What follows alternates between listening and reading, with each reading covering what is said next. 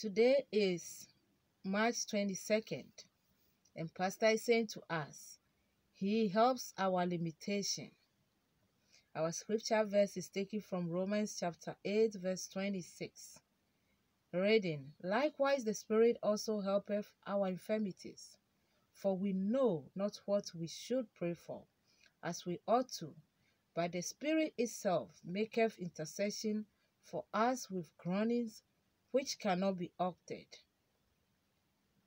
The first part of our theme verse says, Likewise the Spirit also helpeth our infirmities, for we know not what we should pray for as we ought.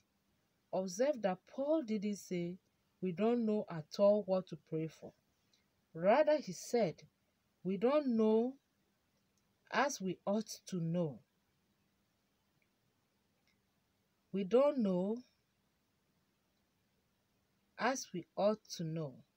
So this weakness is that of a limitation of knowledge, but the Holy Spirit helps us out with it. It is part of His ministry in our lives that we are to recognize and take advantage of. If you are ever confronted with situations you don't have enough details or information about, don't despair. Trust the Holy Spirit. The word says, the Spirit Himself makes intercession for us with groanings that cannot be uttered. In other words, the Holy Spirit stands in the gap and intercedes for you. He takes charge in your behalf, carrying out His intercessory ministry to you. This is so important because the Holy Spirit doesn't pray on His own. He needs your vocal faculties. For example, the Bible says in Acts 13 verse 2 that as the apostles were praying and fasting, the Holy Ghost said, Separate me, Barnabas and Saul, for the work whereunto I have called them.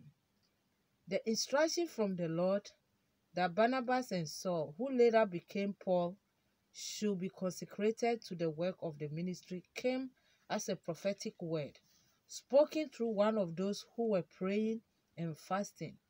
Someone received the word and gave it forth, yet it was reported that the Holy Ghost said, This is the ministry of the Holy Spirit in you. He will help you pray right and effectively and speak forth God's word through you. The prayer for today. Dear Father, thank you for the intercessory ministry of the Holy Spirit through me. I take advantage of the impartation of the knowledge of your will concerning issues of importance. He helps me pray effectively, bringing your perfect will to pass in my life and in all my endeavors in Jesus' name. Amen. For further studies, please read John 14, verse 16, Amplified Classic Version, Romans chapter 8, verse 26, Amplified Classic Version. For the one-year Bible reading plan, please read Luke chapter 4, verse 14 through 44, and Deuteronomy chapter 22 through 24.